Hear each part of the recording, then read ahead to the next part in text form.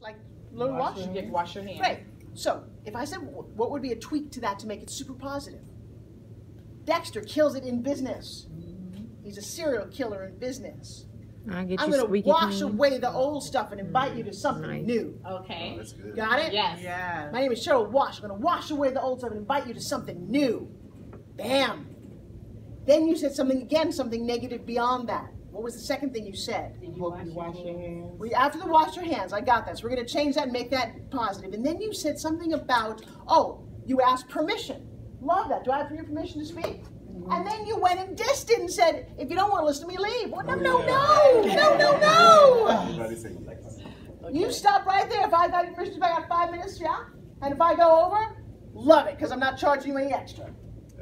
Got it? Okay. It is super positive. You lace it in, you get it going, you lay the foundation, no negative. Okay. That was the only two things. Now, I do have to praise you, because I'm going to borrow this at some point. You opened that suitcase and you started taking out those books.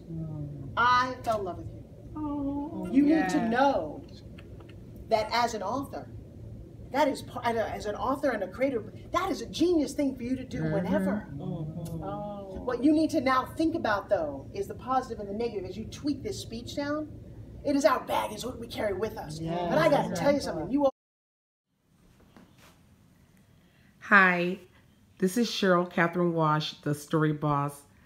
I would love to share more information with you on how to turn your story into a brand to create your legacy.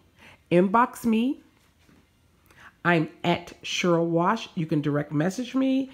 You can add a comment. You can go to my website, www.cherylwash.com, and you can reach me through the contact form. I look forward to hearing from you. Have a great one.